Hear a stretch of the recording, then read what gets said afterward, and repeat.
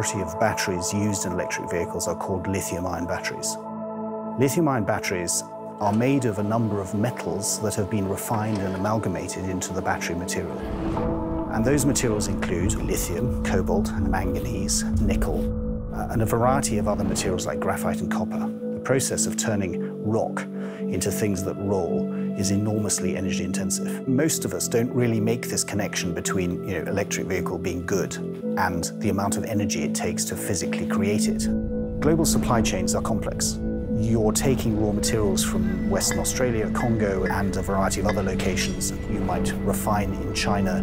You might be producing a battery in South Korea or Poland or North America, and then you're shipping that battery to a car production plant. It's an enormous amount of movement of materials.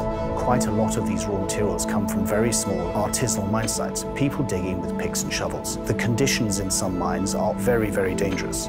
Standing on the edge of a pit and looking out and being like, where do all of these materials go? I think that is so important. So when I was working in the mining industry, it was a very opaque industry. The bad players are causing damage to the environment and the livelihoods of the communities around the mine or situated on the mine.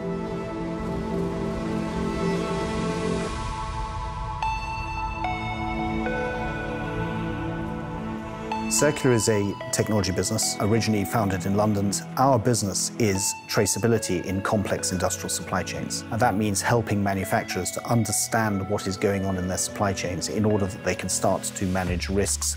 The technologies that we use to do this are a combination of traditional databases, blockchain, and machine learning. The role that the blockchain plays is that it creates immutable records. Records can't be changed, which means that history can't be rewritten if it subsequently proves to be inconvenient. I work at Polestar and I lead the sustainability team. We make electric cars. You work with your suppliers to ensure that the supply chain is working in a responsible way. The idea is to create a digital twin of a physical commodity and then to follow that digital twin as it undergoes its journey of transformation from source to end use.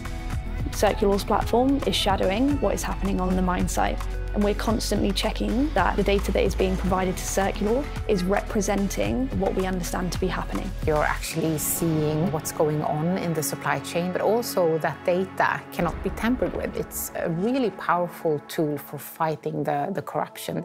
Electric vehicles are supposed to be better for the planet, and they have the potential to be. But it isn't right that something that we're relying on to make the energy transition real should either damage people or planet. And what manufacturers like Polestar are trying to do is find the more sustainable manufacturers in the supply chain and make sure that what they are inheriting is produced more sustainably. We truly believe that we can redefine what traceability and transparency is within this decade. And that just gives me a lot of hope.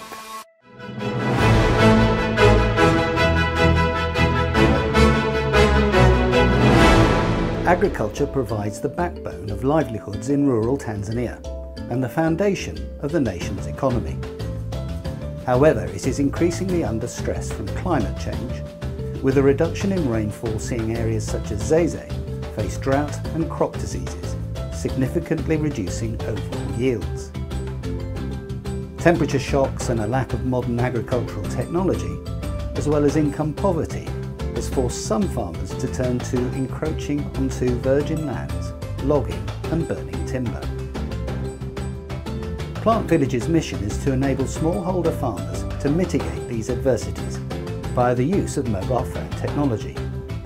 Using a smartphone app with built-in artificial intelligence software, farmers can detect plant diseases at an early stage.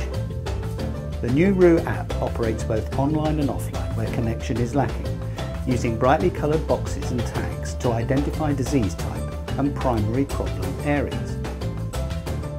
Cassava disease and fall armyworm, for example, common enemies of smallholder farmers, are identified immediately. Experts have been integral to the app's creation and success, consulting on different crop types and diseases to make the AI as accurate as possible. In turn, farmers are advised on the best course of action to take. With data stored in the cloud, information is pooled, allowing trends to be mapped and farms to be monitored, with soil, water and growth data collated alongside pest data. Tailored solutions and better predictions on what yields farmers can expect enable smallholder farmers to change the crops they plant, sidestepping seed abortion, for instance. More drought-tolerant crops and income diversification strategies can instead be advised, such as how to fully maximise cassava plant use. Trust is core to project success. Strong relationships within communities are integral in enabling the adoption of these state-of-the-art technologies and a shift in mindset.